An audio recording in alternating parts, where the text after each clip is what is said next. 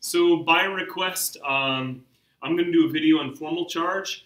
It's something that has to do with Lewis dot structure and resonance and the stability of molecules given some different electrostatic forces that interact. Officially, a formal charge is the charge of every atom inside of a molecule. You can get an overall charge if these formal charges don't end up balancing out in the end. But the formal charge, as close as you can get to zero, the more stable the molecule will be. So the more zero formal charges that each atom has inside of a molecule, the more stable that molecule will be. So I made this Lewis dot structure for chlorate, right? ClO3 minus.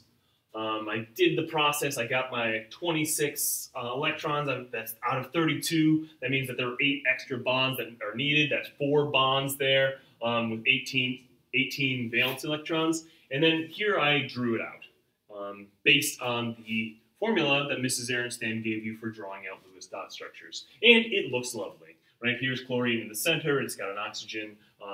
It's got 3 oxygens and 1 double bond.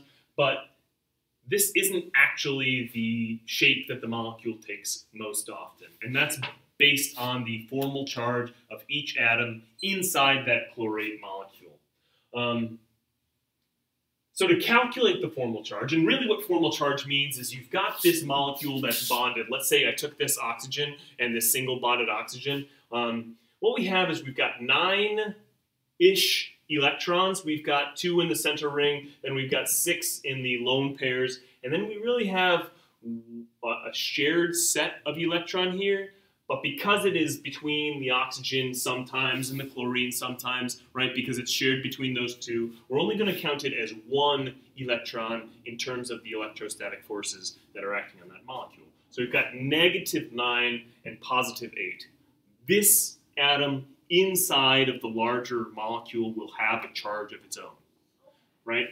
And we can calculate that. We can calculate the formal charge of each atom inside of a molecule. If we take the number of valence electrons in the neutral atom, so for oxygen that would be 6, for chlorine that's 7, for carbon it's only 4 valence electrons. So we take the number of valence electrons in the neutral molecule. We then take the number of lone electrons, not lone pair, but each individual lone electron. So this would be 1, 2, 3, 4, 5, 6. The number of lone electrons, and then half the number of shared electrons. Half the number of shared electrons because they're shared, right? Half the time they'll be over by oxygen, half the time they'll be over by chlorine. So we can't really dictate whether or not they're going to be in one place or the other. So we have to divide this by 1/2. We look at each individual atom inside and how it's bonded. So here we've got an oxygen that is double bonded to a chlorine. Oxygen with a double bond, if we follow this formula, has 6 valence electrons in its neutral state. We subtract the 4 lone electrons that we have, these 4 unbound electrons. Then we take the 4 electrons that are in this shared bond right here. We divide that by 2. And we end up with a formal charge of 0.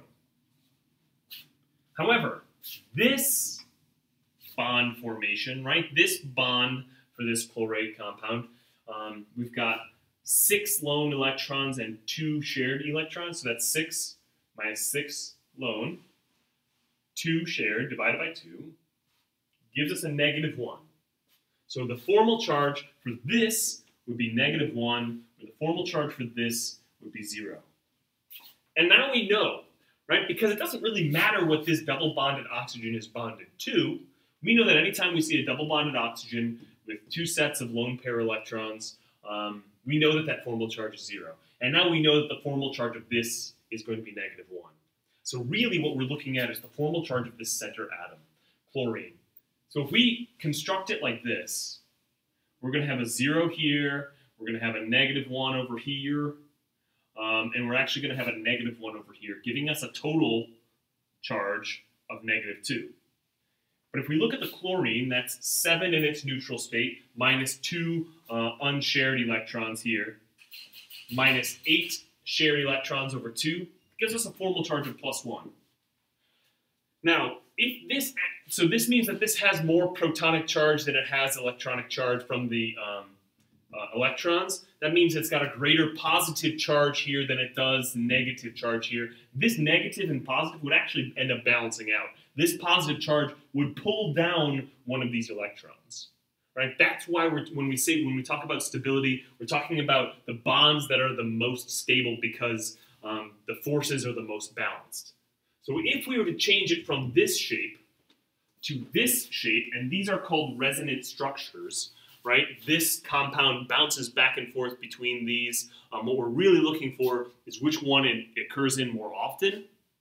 If this were a double bond and a double bond, this would be 0, this would be 0, this would still be -1.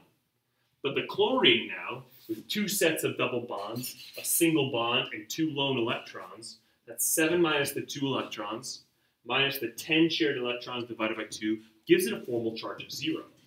So here we've got a formal charge of 0 and -1. This ends up being 0, as opposed to -1, -1, 0, and +1.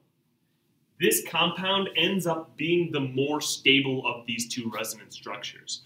That doesn't mean that this doesn't exist. This exists sometimes, right? The oxygen is electronegative enough to pull that electron over and kind of hoard it for a little while, and then it'll bounce back into this shape. And this double bond will bounce around, and these double bonds will bounce around. But really, if we calculate out the formal charge for each of these, then we can figure out the most stable, the most common occurring resonance structure of this particular compound. When do we have to worry about formal charge? Well, we have to worry about formal charge in 2 cases. The first case, if we're talking about a polyatomic ion. Polyatomic ions act strangely inherently, right? They've got this charge in and of themselves, so they're going to act strangely. So it's good when you run into a polyatomic ion to try out your formal charge. The second case is if we have something that can form more than 4 bonds.